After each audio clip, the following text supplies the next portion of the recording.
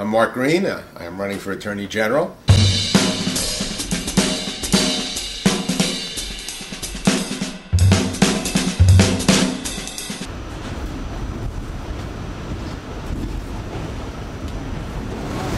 I'm going to do an interview now with Gabe Pressman for a Sunday show.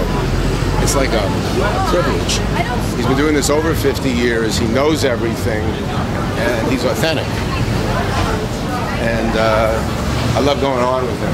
It's no BS. Isn't Joan is 22, just got out of college. Isn't your son the same age? My son just just graduated, Stanford. Oh, very good. What's he doing? Well, he's majoring in philosophy at the moment. There's a lot of money. There's a lot of money in that.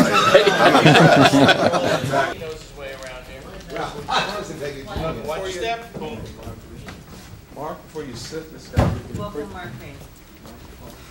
And welcome, Mark Green. Thank you, Gabe. You're running for the Democratic nomination for Attorney General. I run because I grew up as a boy in the 60s, and I was infuriated by the Vietnam War, inspired by the consumer movement.